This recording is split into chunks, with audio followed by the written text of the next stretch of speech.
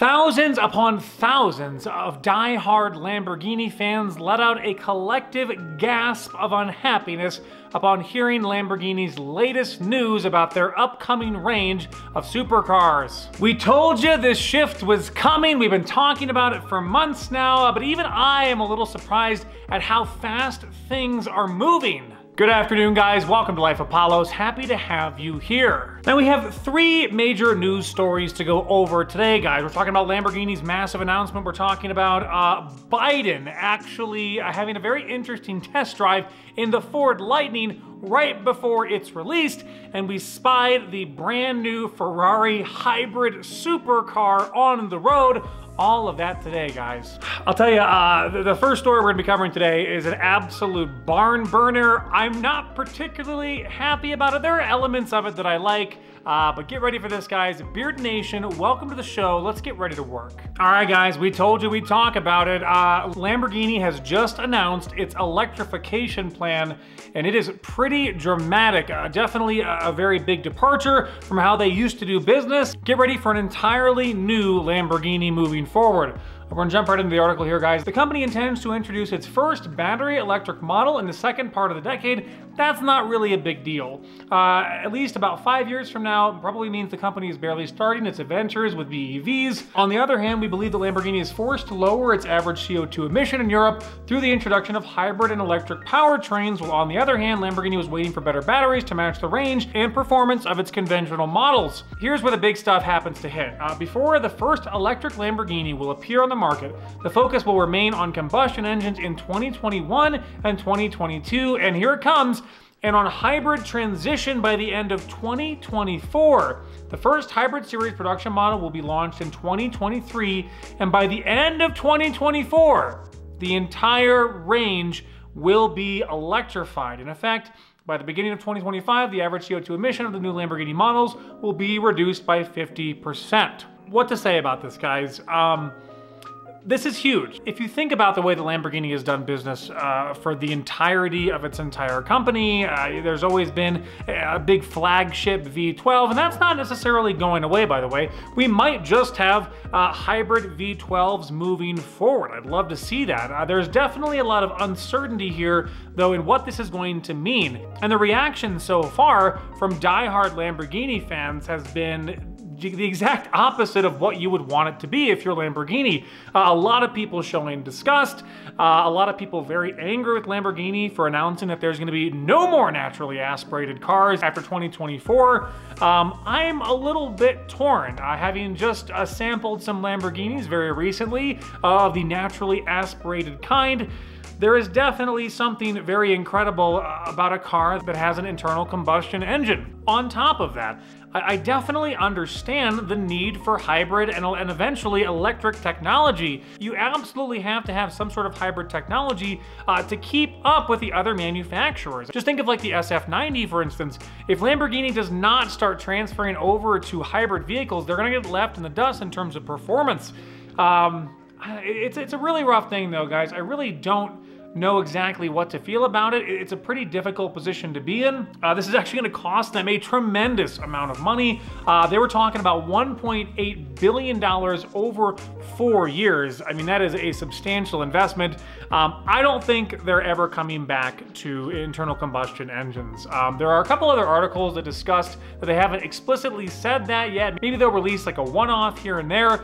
I would imagine that this means the end of internal combustion engines alone for Lamborghini after 2024. I want to show you guys some of the reactions that we have seen so far too.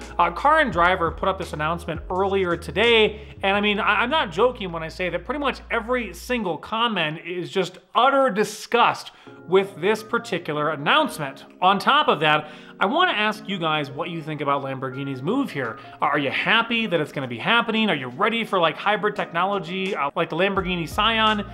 There are definitely things to like about this movement forward, but it's going to be a very, I think, difficult shift for like anyone from like 25 and over who fell in love with like the growl of naturally aspirated V12s or V10s or whatever it happens to be, and now have to get used to something very different. Like, can performance of a car in terms of like a 0 to 60 or around the track completely reduce that sort of connection you feel with the exhaust of a car? And that might sound stupid to a lot of you, but when I test drove the Porsche Taycan Turbo S earlier this year, it was one of the fastest cars I've ever been in.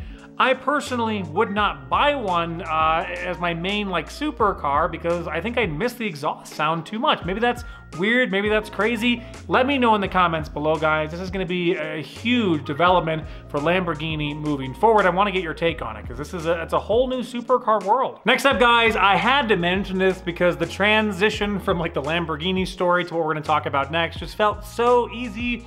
The Drive has a new article out. The electric Ford F-150 talking about the Lightning does 0 to 60 in 4.4 seconds, according to President Biden's big mouth.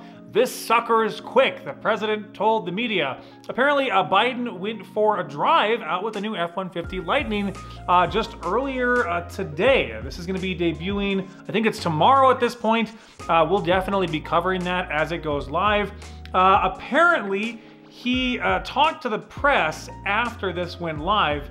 We're gonna try to show some of that here. So he talked to the press and let slip some information he probably shouldn't have. Mr. President! This sucker's quick. How's it drive? How does it feel to be behind the wheel, sir? Now, I don't live by the stopwatch, but I think we're going 0 to 60 in about 4.3. 4.4? Looks to the Ford rep.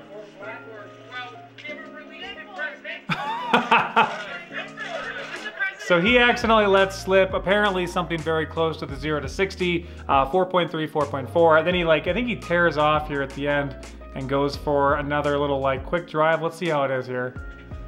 It's the Ford Lightning. Oh, lovely.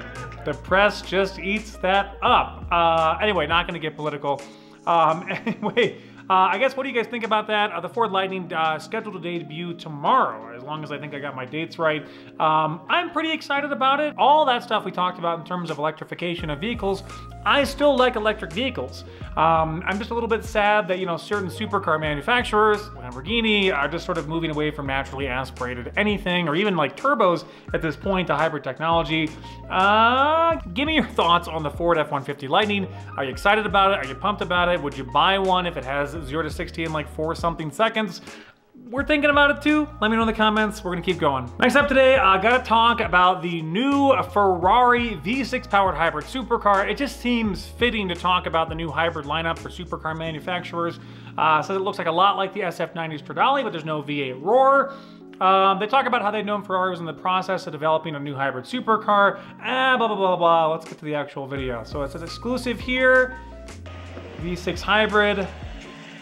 Spotted in the wild. Same styling elements of the SF90. High mounted dual exit tailpipe, yeah. Definitely a very different sounding Ferrari, to be sure. I don't know.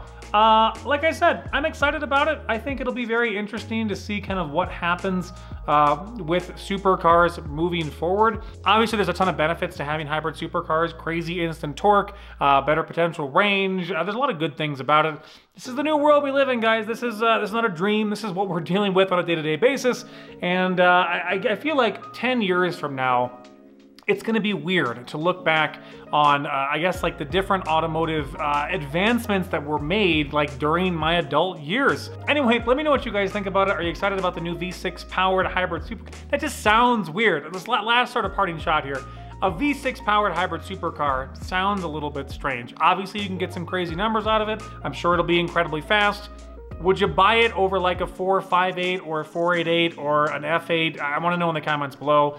It's a weird thing to discuss. Now, I apologize, guys. We initially were going to have some more automotive YouTuber news. We're going to push that until tomorrow morning. I was filming a vlog earlier today that I can't discuss quite yet. and that was gonna have 2 videos out. We weren't able to do that, so we had to compress all of our new stuff into 1 video. All the YouTuber news that I said I was gonna do today, it's gonna happen tomorrow. I think morning or evening. I will do our best to catch up on it. Thanks for being understanding. We are still trying to get on track after so many kind of like mini vacations and being away. We're doing our absolute best, guys. Thank you guys so much for understanding. Make sure to subscribe to the channel if you love automotive and supercar news, and we're gonna move on forward with great episodes each and every day. Anyway, that's all I've got for you guys. Make sure to stay safe, sane, and healthy. I'm out. Bye.